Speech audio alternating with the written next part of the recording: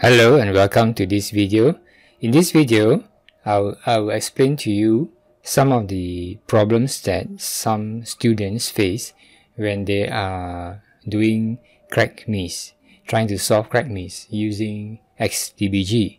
For example, in this crack maze here, which I downloaded from this website, crackme1, if you were to use your xdbg to try to solve it, and then if you come to this location where you will find strings being pushed to the stack, and if you were to step over this, now I put a breakpoint here. Okay, so now if you were to run this program, it will open up your crackme, and if I put any number, click on check, it will hit my breakpoint which I've set. If I don't want it to jump, then I will reverse the zero flag by clicking on this. Then I will step through this.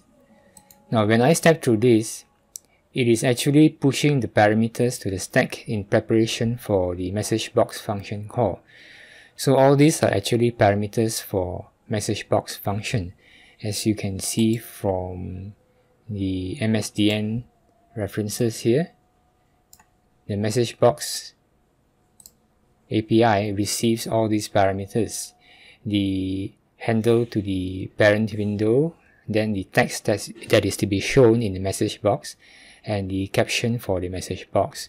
So all these are parameters for calling the MessageBox API.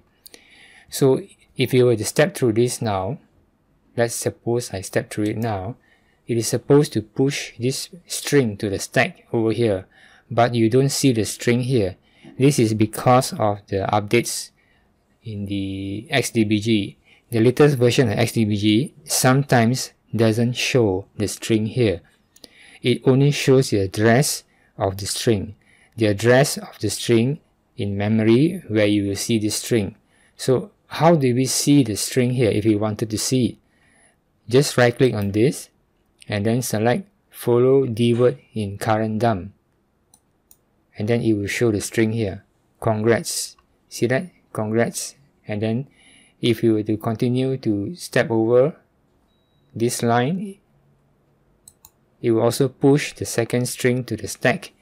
And then if you right click on this, follow in current dump, follow dword in current dump, you will see that. Well done.